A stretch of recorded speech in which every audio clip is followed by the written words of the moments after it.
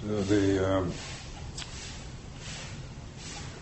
end of the year, this is the 30th, I believe, and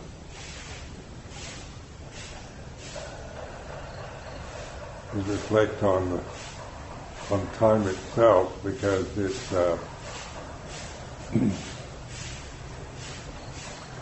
I found, a lot of insight came through contemplating time, and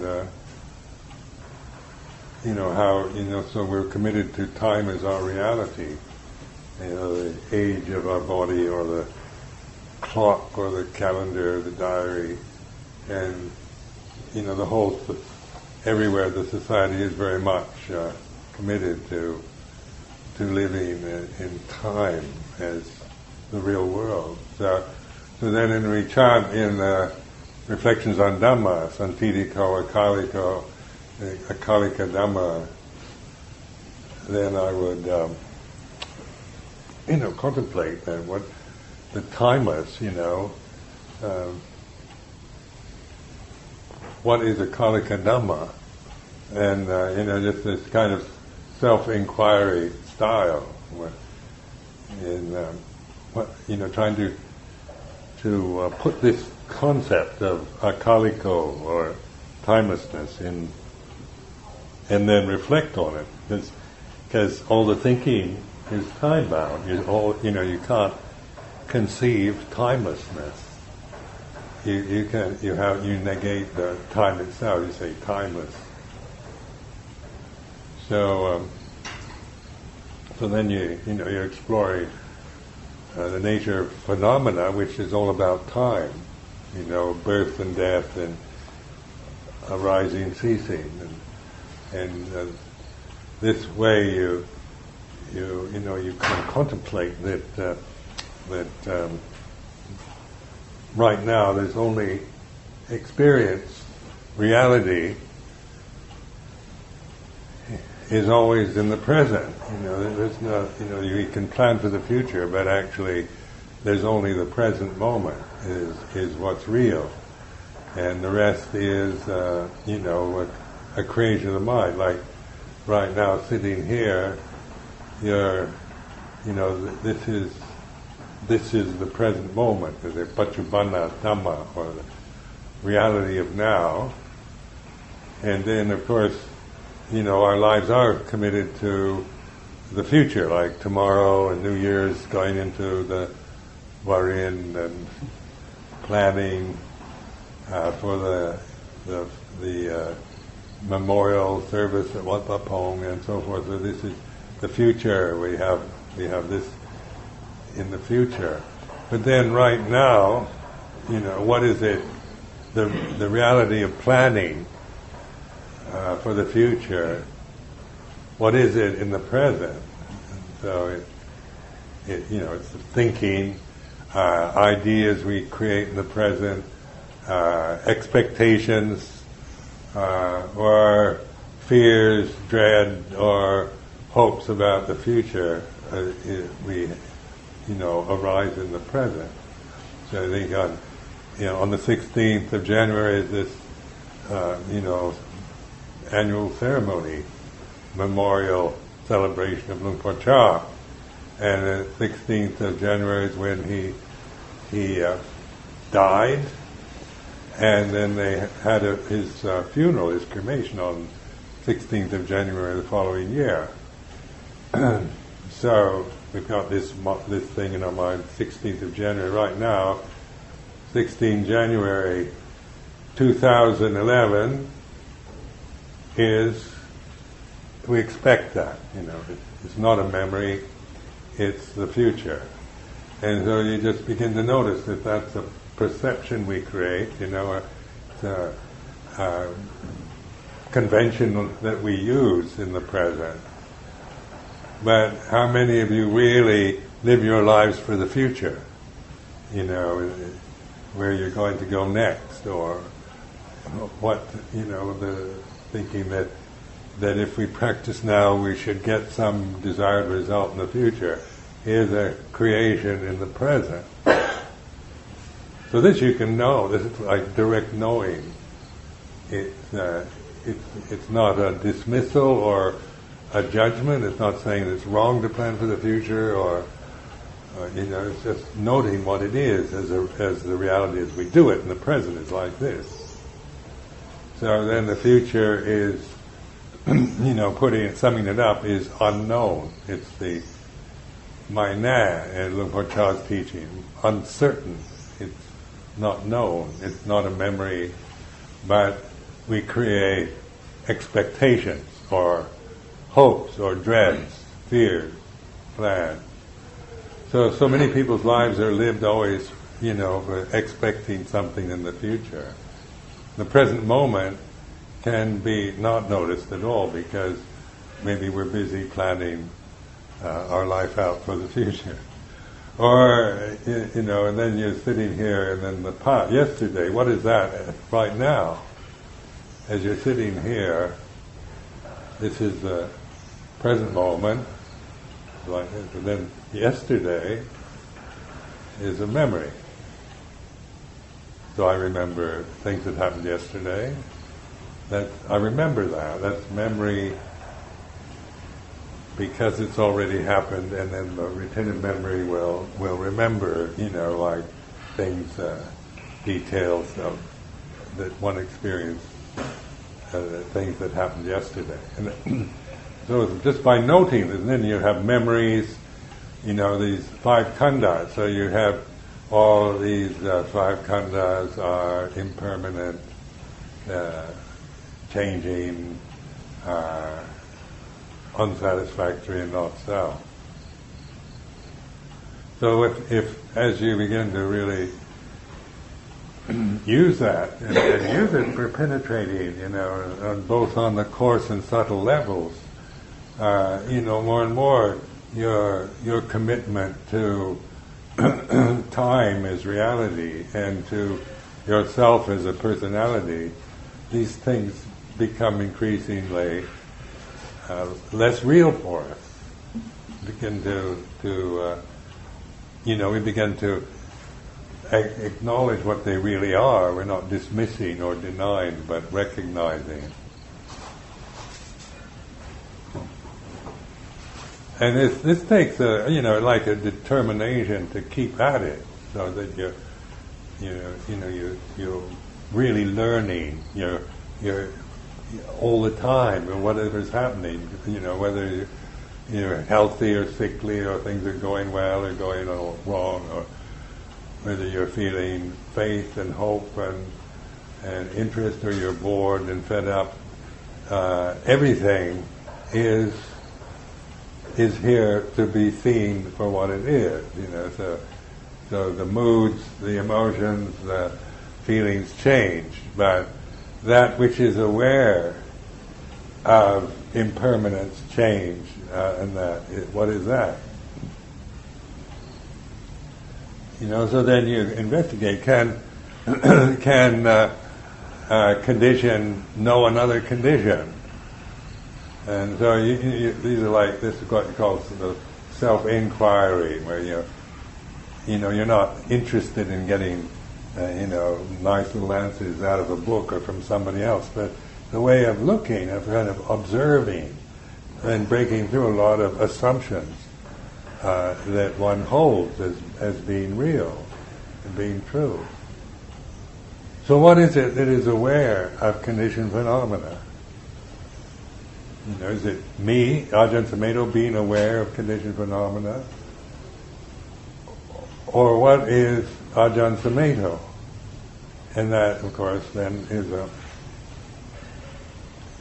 a name, and that is, a conventional reality. We use it as a convention, but one begins to see it as a condition. That which is aware of the name, like when I just contemplate this name, Ajahn Sumedho, that which is aware of the name Ajahn Sumedho doesn't have a name.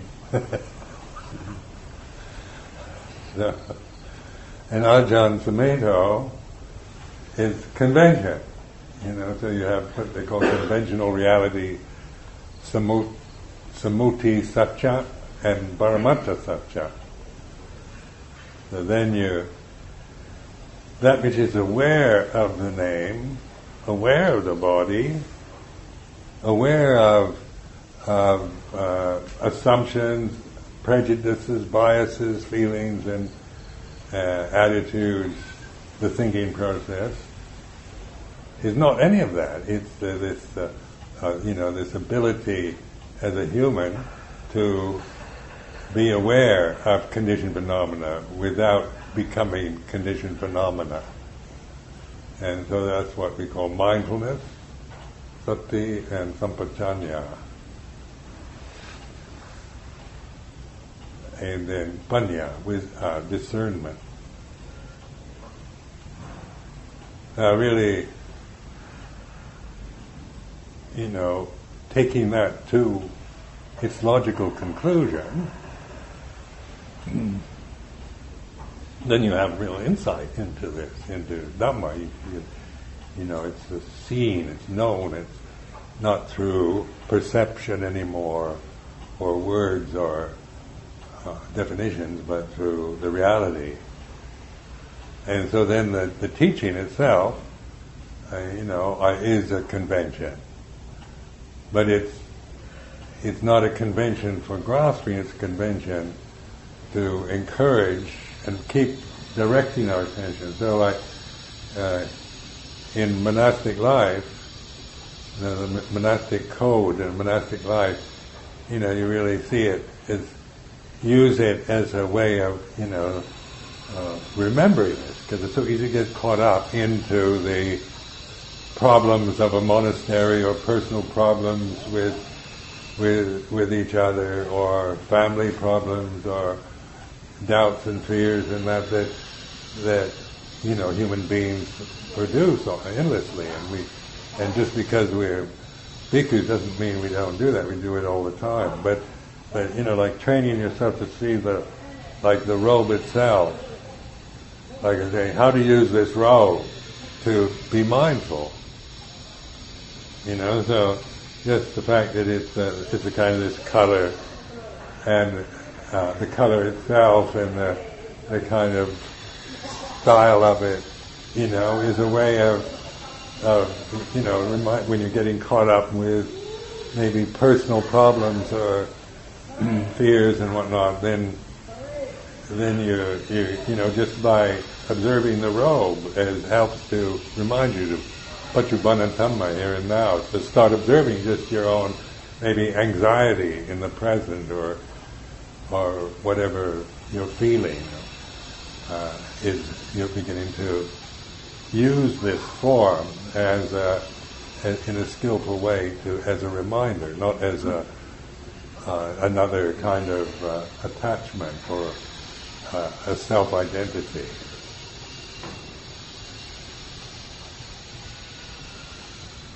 So that, how to use this tradition for awareness. It's up, each one of us has to, develop we all have our own vipaka karma to live with. So what I'm saying, I'm not expecting you to do what I've done, but it's more like an example of how to use the way you are, the kind of character tendencies and both the virtues and the vices and whatnot, as a way of awareness. And how to use this convention that we all, have taken on, so that it is encouraging, it's using it skillfully for awareness rather than for just become another habit or another identity.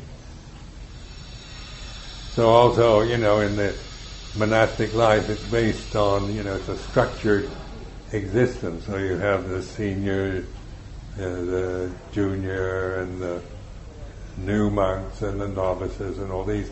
These are, kind of part of a structure that is the nature of phenomena. It has all phenomena is hierarchical. Some are higher, lower, older and younger, and taller and shorter, and things like this.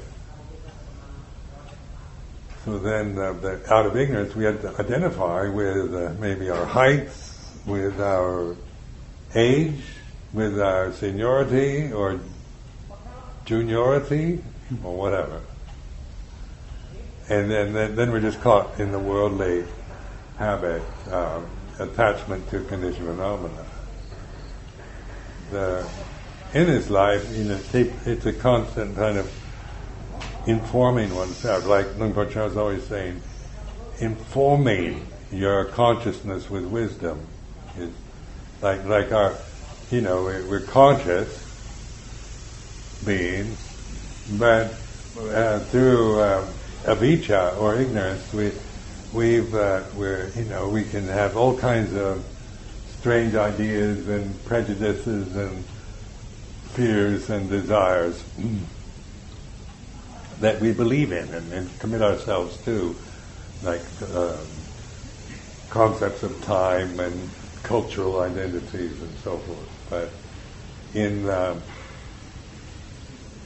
seeing that this is conventional reality, and then our refuge is not in convention, but in this awareness. So this three refuges, Buddha, Dhamma, Sangha, is another skillful way of reminding yourself. So actually, there's nothing to fear as you begin to recognize even fear, even your tendency to be frightened or be caught up in dread or fear about the future or yourself, or doubts about yourself, worries about yourself. These are conditions that arise and cease in the present, and your relationship to them is one of knowing them, not judging them. It's not about commenting or criticizing, but recognizing. So like this knowing, and then using, like the Buddha's teaching, Four Noble Truths, especially that's the main one, is something to use to remind, not something to just grasp as an end in itself. So then, like a completely crazy psychotic person is still conscious, but informed, but that person is caught up in just overwhelmed by delusions. And then the awakened individual you can have crazy, irrational states of mind, but you're aware of them. So it's not like, we always have reasonable Dhamma-type thoughts or feelings or emotions, but we, as our vipaka karma matures, we have to go through various strong fears or maybe obsessions and whatnot that we begin to see, as in terms of all conditions are impermanent, rather than some kind of personal defect or, making it into some kind of doubt and worry and anxiety and identity with yourself. So, this is where you begin to realize what fearlessness is. As long as there's that ignorance motivating us, then there's a lot to fear, because the conditions change, and how much control do we have over the environment and even our own minds and bodies? But so on that level, fear is a kind of existential reality in this realm. This is a fear realm. Fearlessness then is not in destroying or denying, but in awakening, because you realize that even fear itself is an object in consciousness. You begin to be the knower of the fear rather than frightened person. And you see for yourself. You have a choice. Are you going to be this frightened person or be the knower of fear? And then more as you keep asking this question, then you begin, of course, there's not really a choice. Just let go of fear. You're not annihilating it, but you're no longer deluded, caught up and hypnotized by fearful conditions. So that's all for this morning.